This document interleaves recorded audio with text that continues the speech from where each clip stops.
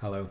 The Roland Juno-106 has two envelopes, and they're slightly different in that they can do different functions. Envelope 1 is kind of the dominant envelope. It's capable of doing more things because it can be tied to the VCF.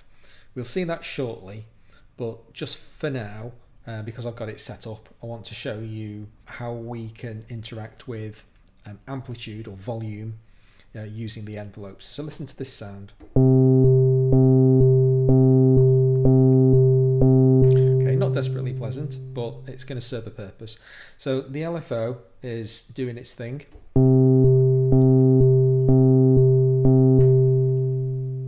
And every cycle of the LFO, it's sending a trigger to envelope 1.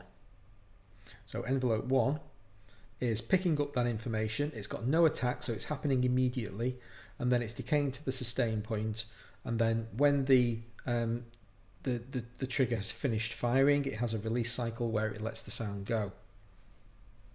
What it's doing with that sound is affected by envelope 2. Let's have a look at why. So here we have the DCO. This is the oscillator that generates our sounds, and we've got pulse width modulation set to maximum and configured to interact with envelope 2. If I take that off and just turn it into manual mode, we get this sound. Okay, quite nasal. I turn PWM all the way down and play it. A much deeper ringing bell tone. What's happening when we switch to envelope 2 is that it's basically turning off, on, off again and again and again, and it's virtually sliding this slider from top to bottom every time. It's changing the width of the pulse wave by this amount. If we put that all the way up, then we'll get a deeper ringing tone.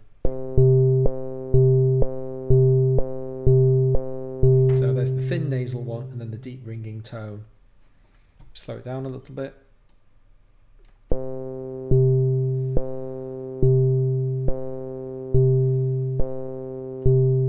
But that sound itself is being shaped by the volume envelope as supplied by envelope 1. So if I bring some attack in,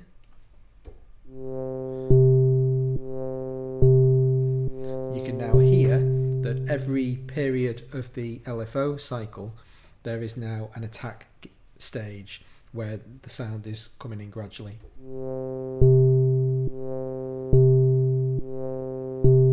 And because it's the release of the sound itself, of the pulse wave sound, is set to nothing, we get that falling off the cliff. Turn this up a bit. And now it's fading away more gently.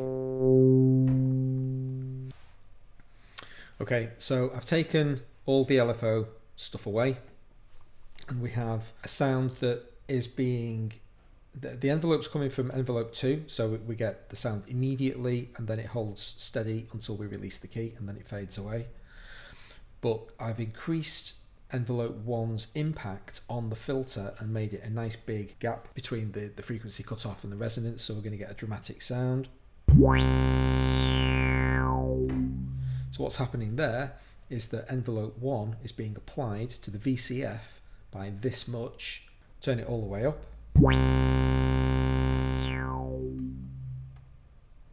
Turn it back to 0. Okay. So we apply the shape of the envelope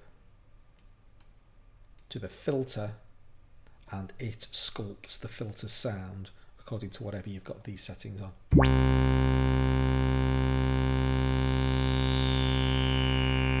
a high sustain level, and then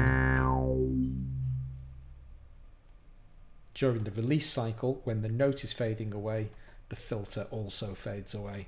They're different things. They're not, this is not controlling the volume of the sound, it's controlling the shape of the filter that's being applied to the sound.